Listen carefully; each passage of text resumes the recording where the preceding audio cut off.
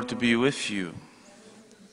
A reading from the Holy Gospel according to Luke. Jesus said to his disciples, "There will be signs in the sun, the moon, and the stars. And on earth nations will be in dismay, perplexed by the roaring of the sea and the waves. People will die of fright in anticipation of what is coming upon the world, for the powers of the heavens will be shaken. And then they will see the Son of Man coming in a cloud with power and great glory. But when these signs begin to happen, stand erect and raise your hands, because your redemption is at hand. Beware that your hearts do not become drowsy from carousing and drunkenness and the anxieties of daily life, and that that day catch you by surprise like a trap. For that day will assault everyone who lives on the face of the earth. Be vigilant at all times and pray that you have the strength to escape the tribulations that are imminent and to stand before the Son of Man." The Gospel of the Lord. Praise to you, Lord Jesus Christ.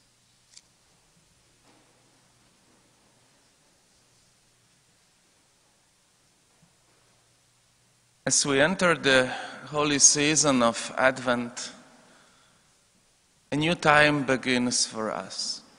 We see new books, we hear new songs, we see the new color in the liturgy.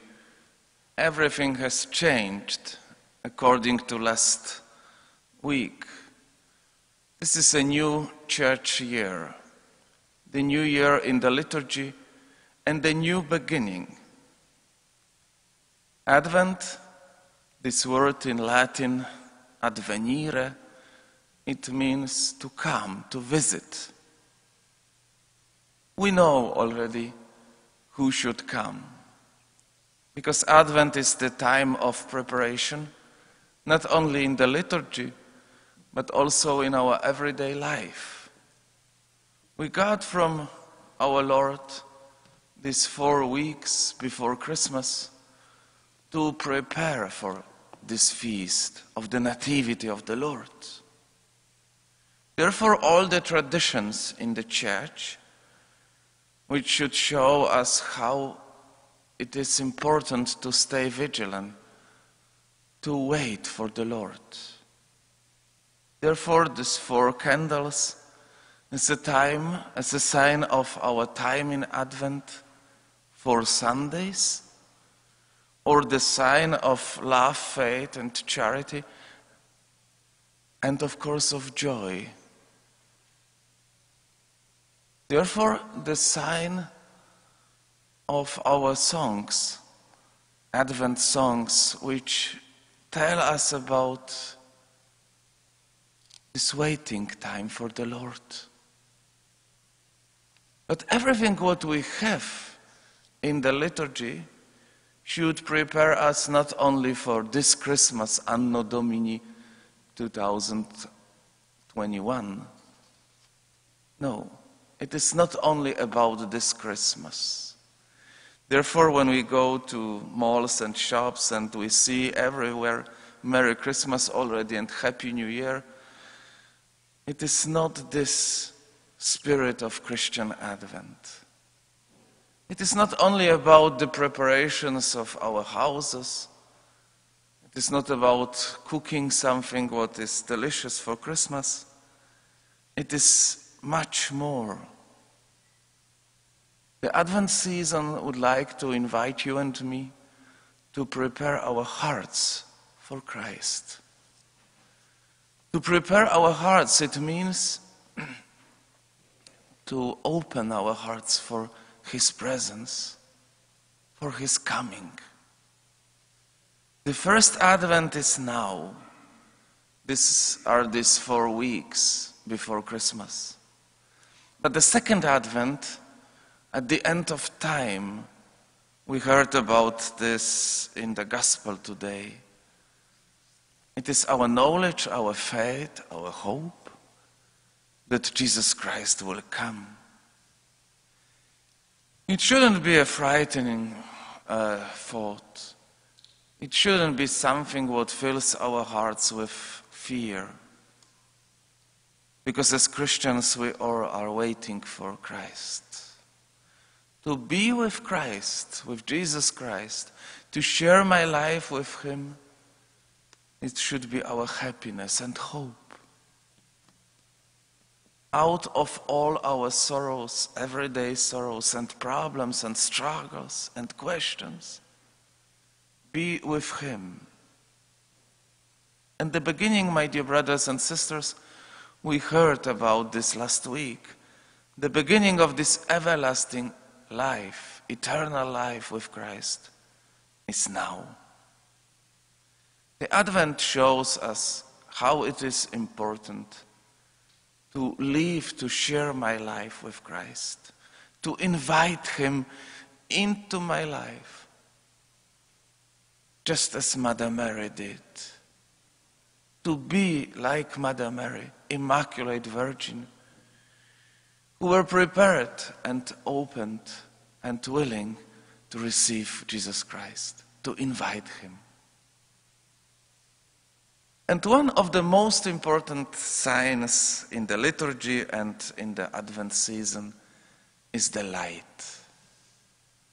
Maybe you saw already we have today no candles. They will be saved just like here. But in 5 minutes maybe, during the offertory, I will light the candles as a sign that Jesus Christ is the light. Without Him, even our high altar is not complete. Without the light, we miss something. It is a sign, my dear brothers and sisters, for you and me, in this holy liturgy, that Jesus Christ brings the light. So when we see our candles, Advent candles, when we see all the lights which are in the liturgy so important, it should be just an invitation for us. Come, Holy Spirit. Come and enlighten my heart in this holy Advent season. Come and overshadow me just like you did by Mother Mary. Come and fill me with your grace, so that this Advent season, this time, these 4 weeks, might be a time of grace, of visitation, of presence of our Lord. Come, Holy Spirit, be my light in my everyday life, in my prayer, in my worship. Come, Holy Spirit, and be the light of your church in this liturgy, in this Holy Mass, and on every day of our life. Come, Holy Spirit, and stay with us. Amen.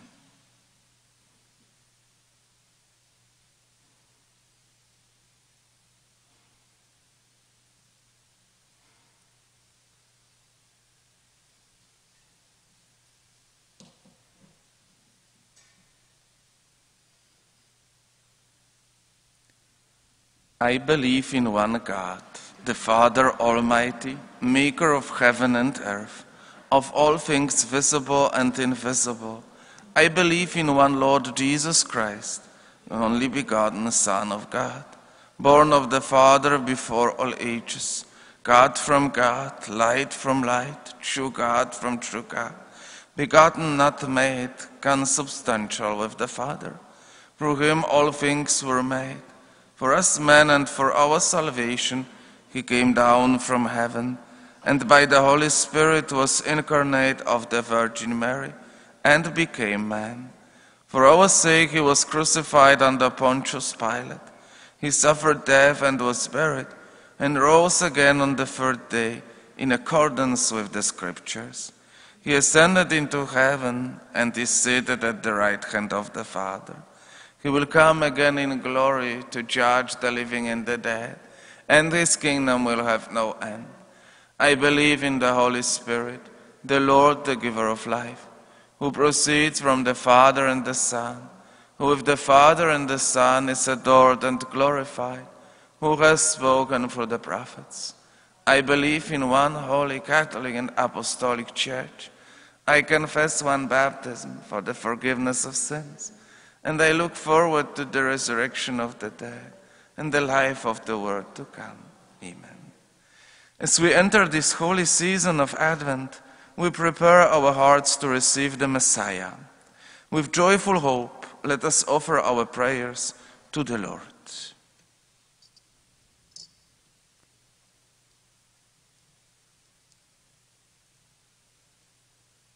For an increase in religious vocations, may the Lord bless those discerning priesthood or consecrated life with generous and open hearts. Let us pray to the Lord. For a world that will raise up servants who protect the vulnerable, especially the aged and the unborn, let us pray to the Lord.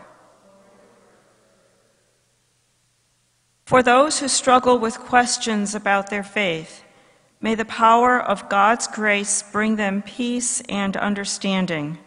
Let us pray to the Lord. For this faith community, may the Holy Spirit help us increase and abound in love for one another as children of our Heavenly Father. Let us pray to the Lord. For those who have died in Christ, may they live in glory forever with God and all the saints. Let us pray to the Lord.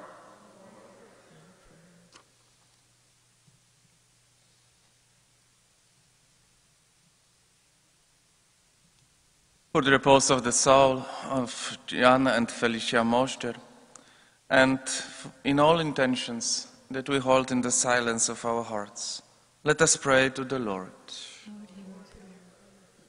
Loving Father, please hear and answer our prayers this day in your wisdom. We ask through your Son, Jesus Christ, our Lord, who lives and reigns forever and ever. Amen. Please join us in singing our offertory hymn, number 427, A Season of Light. 427, A Season of Light.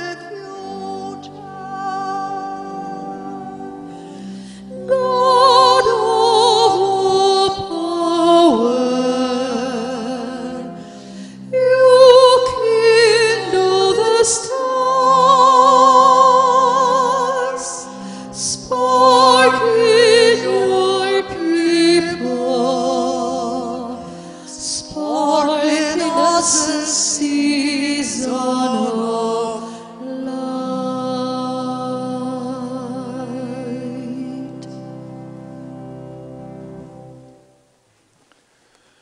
Pray, brothers and sisters, that my sacrifice and yours may be acceptable to God, the Almighty Father.